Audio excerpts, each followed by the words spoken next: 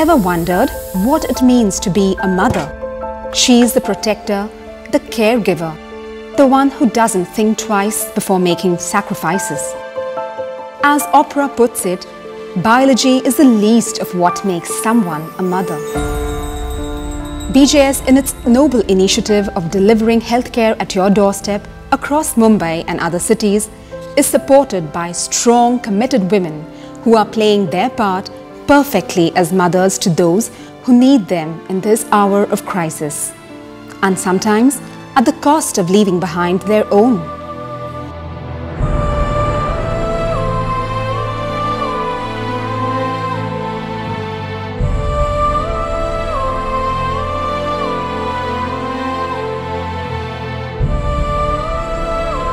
We salute the spirit of compassion and humanity that transcends every other emotion, says Dr. Prachi. जैसे corona की duty चालू हुई, पहले 2-3 दिन थोड़ा टफ गए। मेरा जो बेबी था वो रोता था, तो मुझे बहुत बुरा लगता था कि मैं उसको छोड़ के आ रही हूँ। ऊपर से वो उस टाइम पे मेरे फैमिली की तरफ से मेरे ऊपर प्रेशर भी ज़्यादा था कि आप जॉब क्विट करो। आपका बेबी है 2 साल का, आप उसको देखो। बेबी को सबसे ज़्यादा ज़रूरत आपकी माँ की होती है, तो आपको अगर कुछ हो गया है तो बेबी को कौन देखेगा? तो आप ये मत करो, छोड़ दो।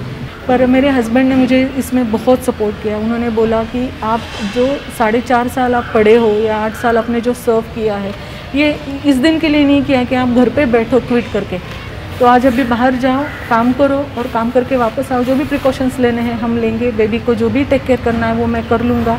जैसे मैंने शुरुआत यहाँ से की थी कि मेरा बेबी रो रहा था, और अभी 2.5 मंथ के बाद सिचुएशन ये है कि जब भी मैं जाती हूँ तो वो दौड़ के मेरे पास नहीं आता है, उल्टा गैलरी का डोर मेरे लिए ओपन कर देता है। डिस्पोज करना ये वर्ड वो सीख गया है, जैसे कैप और मास्क है कि आप यहाँ पे डिस्पोज कर दो। जैसे बाथरूम जाना है तो वो डोर ओपन कर देता है। तो ये सब मेरे 2 साल के बच्चे ने सीखा है। तो अभी मुझे एज अ मदर और एज अ डॉक्टर दोनों ही चीज़ों में बहुत प्राउड फील हो रहा है कि मेरे बेबी ने वो पीरियड भी सर्वाइव किया और ये पीरियड भी सर्वाइव किया। जब भी वो बड़ा होगा तो मैं उसको ये बात ज़रूर बोलूँगी कि सिर्फ मैं ही नहीं, तुम भी एक कोरोना के वॉरियर थे।